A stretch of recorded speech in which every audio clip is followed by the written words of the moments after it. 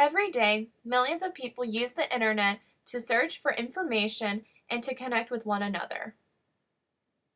Started on Stanford University's campus, Len and Sandy Lerner created a router that would eventually lead to the making of Cisco systems.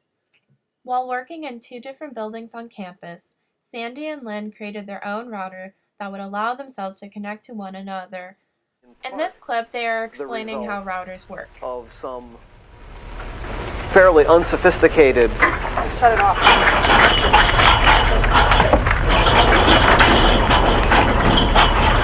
All right, get on video.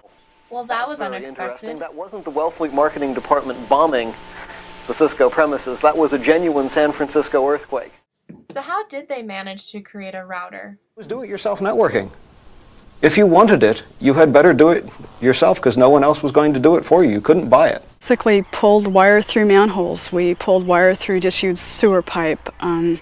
We built a lot of things by ourselves. I mean, it was very, very much at that point a guerrilla action. We had no money and we certainly didn't have any official sanction.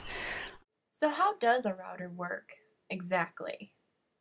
On the digital highway, packets are blasting this way and that, going from network to network on the way to their ultimate destinations. At every point where one network is linked to another, there's a box called a router. Think of a router as a traffic cop. Like the cop, a router does three things. It stops traffic, it starts traffic, and it gives directions.